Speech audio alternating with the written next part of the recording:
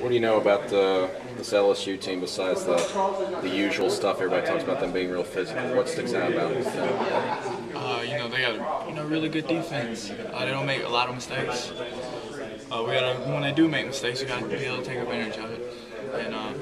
And we got a really good game plan this week. Everybody's working hard. So when you look at that Texas A&M film, do you ever look at it and see how they're being aggressive? That maybe there were some things open that you just missed. And what do you take from this past game to learn from?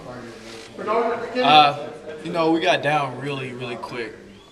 We weren't able to establish, a long scoring drive to keep the offense off the field or anything like that. And when I go back and look at the film, the pick-out throw and the fourth down we go to, we didn't get it. We score right there. We're right back in the game. It's like 21, 21-38, something like that. But and then that gives the defense, motivates them to make a stop and stuff like that. So you gotta take the positives from that game. And although our whole team did not play well at all, and we left some points out there on that team. So that game's in the past now, and we're looking forward to playing LSU. You guys have really struggled in the red zone offensively in these SEC games. Anything you can pinpoint right now when the field gets shorter? No, you just gotta score.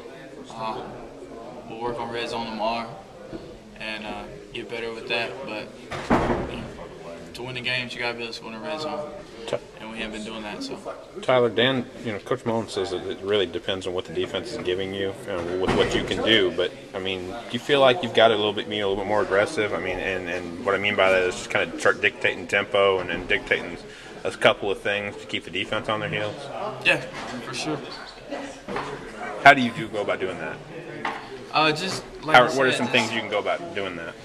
It goes back to film study. Just kind of knowing what they're going to be in before the snap of the ball. Just kind of having an idea.